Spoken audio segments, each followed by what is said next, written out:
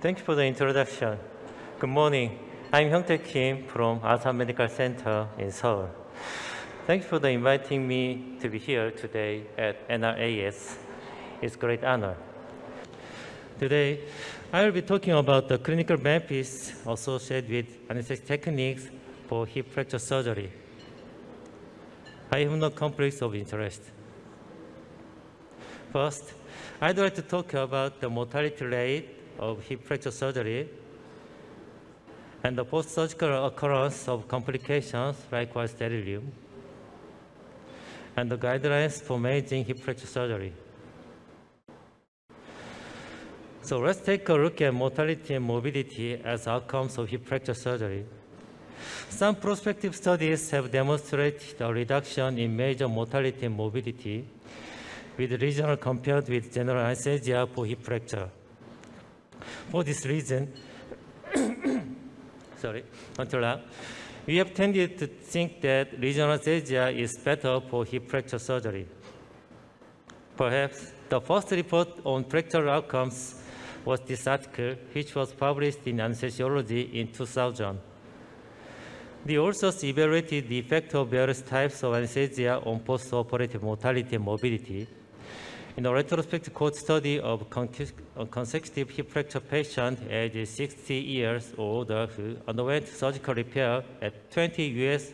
hospitals between 1983 and 1993. The primary outcome was death within 30 days of the operating procedure. As a result, the authors were unable to demonstrate that regional anesthesia was associated with better outcomes than general anesthesia in this large observational study in an elderly population with hip fracture.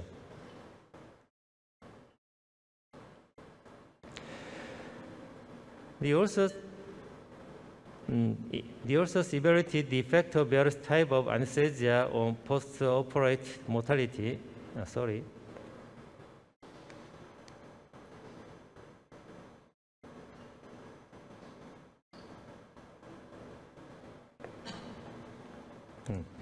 In 2012, Dr. Mark D. Newman began a comparative study on regional and general anesthesia in hip fracture surgery. As will be mentioned later, Dr. Newman is currently conducting a study called REGAIN and iHope. In a review of more than 18,000 patients undergoing surgery for hip fracture in New York in 2007 and 2008, the use of regional anesthesia was associated with 25 to 29% reduction in major pulmonary complications and deaths. Regional anesthesia is associated with a lower risk of inpatient mortality and pulmonary complications among all hip fracture patients compared with general anesthesia. And in 2014, Dr. Newman identified the risk of in-hospital mortality in adults undergoing hip fracture surgery across the United States. 73,284 adults undergoing hip fracture surgery on hospital day 2 or greater between 2007 and 2011. Of those, 84% received general anesthesia and 9.5% regional anesthesia and 6.5% combined general and regional anesthesia. The in-hospital death rate did not differ between the three methods. And there was no difference in elderly patients ages over 75. In this large nationwide sample of hospital admissions, mortality risk did not differ significantly by anesthesia type among patients undergoing hip fracture surgery. Since hip fracture is an emergency, patients usually go to a nearby hospital. However, hospitals will typically conduct procedures with their preferred anesthesia method. Here, orange circle corresponds to patients residing in areas relatively close to hospitals that specialize in general anesthesia, while the blue circles correspond to patients residing in areas close to hospitals specializing in regional anesthesia. This is a retrospective case study of patients over the age of 50 who underwent hip fracture surgery at General Acute Care Hospitals in New York State between July 1st, 2004 and December 31st, 2011. Of the 56,729 patients, 28% received regional anesthesia and 72% received general anesthesia. Among adults in acute care hospitals in New York State undergoing hip repair, the use of regional anesthesia compared with general anesthesia was not associated with rural 30-day mortality, but was associated with a modest shorter length of stay. This population-based core study using linked administrative data in Ontario, Canada, identified all fracture patients ages 65 or older from 2002 to 2014. The authors identified 107,317 hip fracture surgery patients from 8 different hospitals ages over 65 years who had a valid anesthesia type entered in their DAD record. Neuraxial anesthesia without concurrent general anesthesia was used in 53% patients. Overall neuraxial anesthesia used increased from 40% in 2002 to 53% in 2013 and 2014. Across hospitals in Ontario, Canada, the rate of neuraxial anesthesia used for hip fracture surgery varied from 0 to 100%. Hip fracture surgery patients at hospitals that use more than 20 to 25% neuraxial anesthesia have improved survival independent of patient-level anesthesia type and other confounders.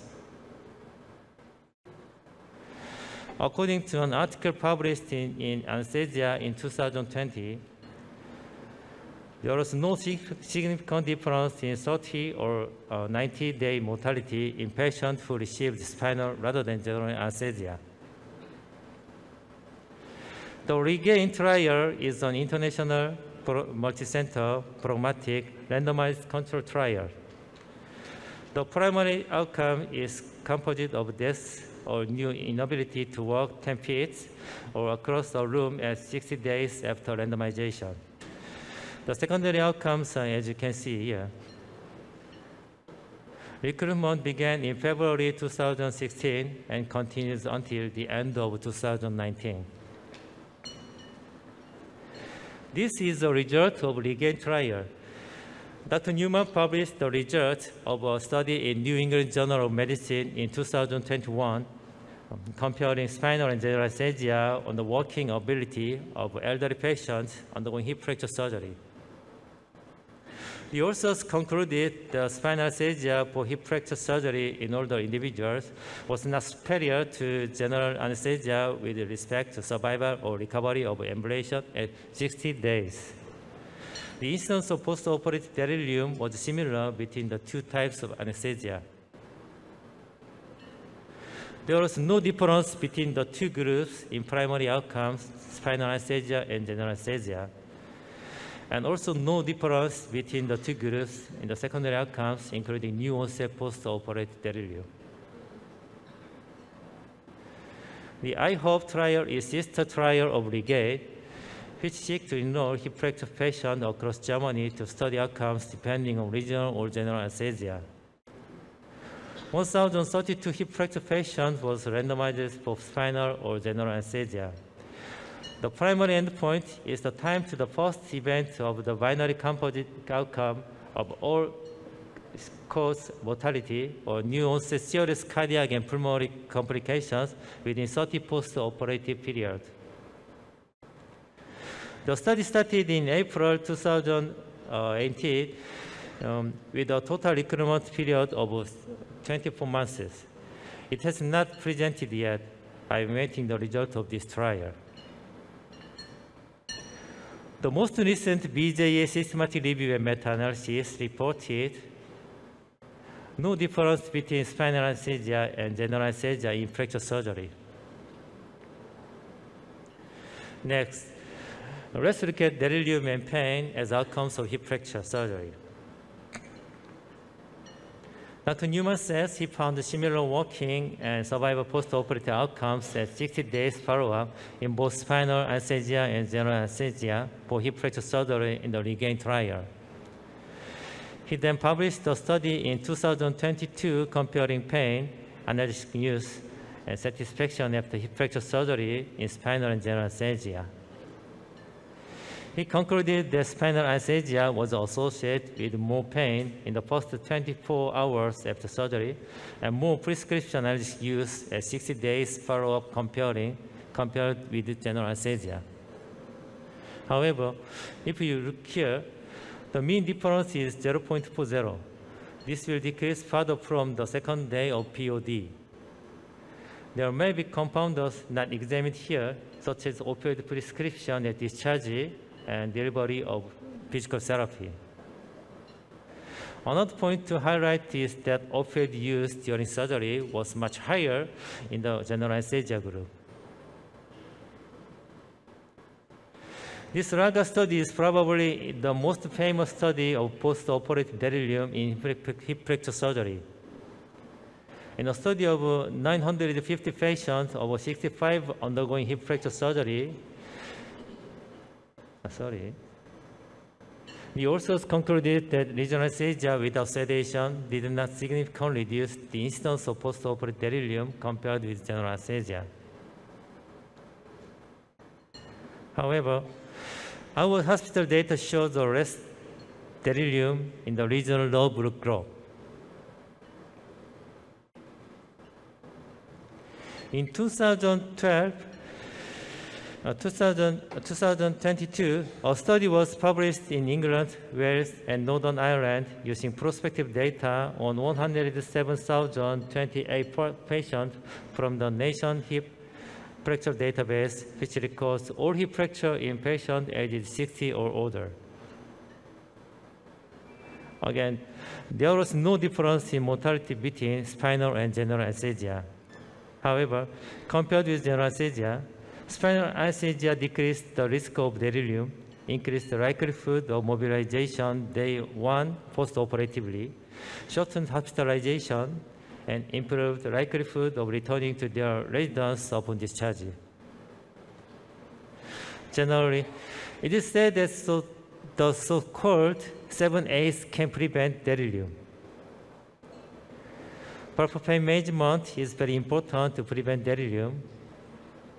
Opioid-sparing techniques are especially important, and regional anesthesia plays a key role. Acetaminophen is also recommended to be administered every 6 to 8 hours. Avoid administration of IV opioids.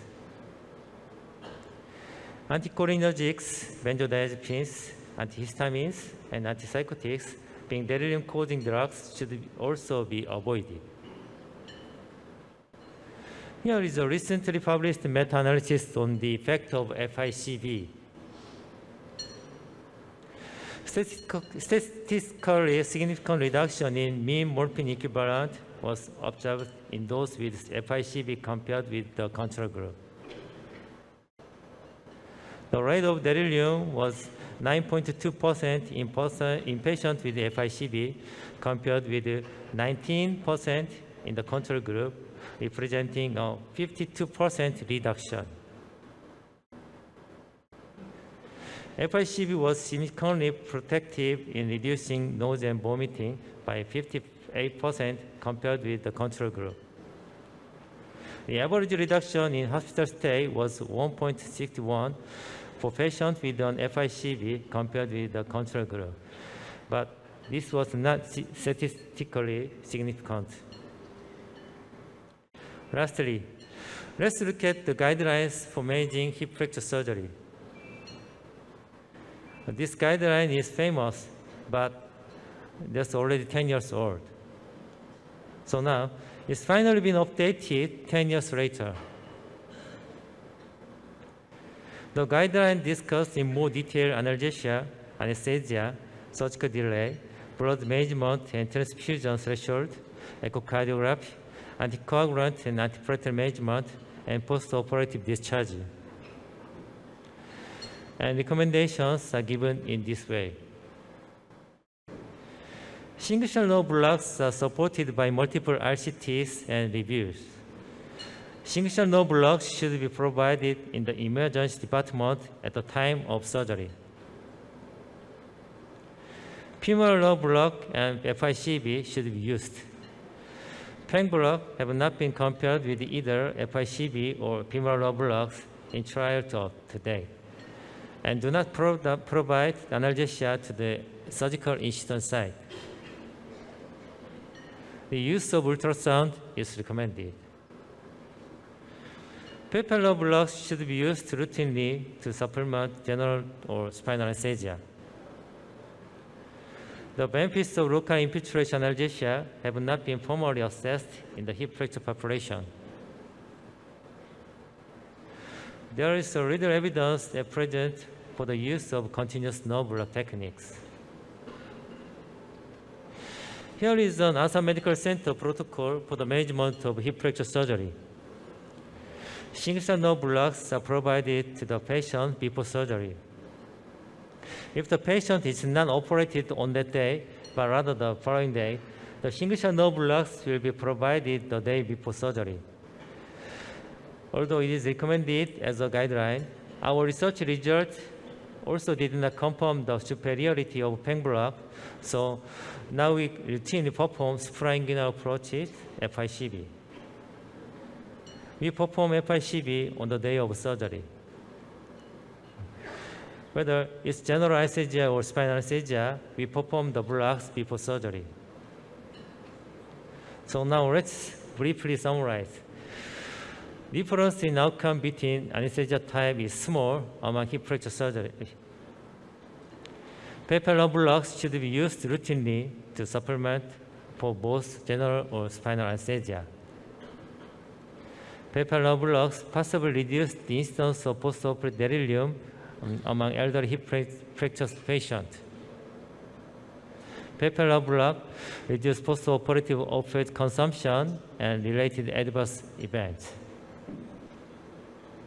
It's time to move away from using opioid analgesia in the elderly patient, and regional anesthesia gives us the opportunity. I'd like to return to talk here again if given the opportunity. Please let me know if you have any questions. Thank you for your attention.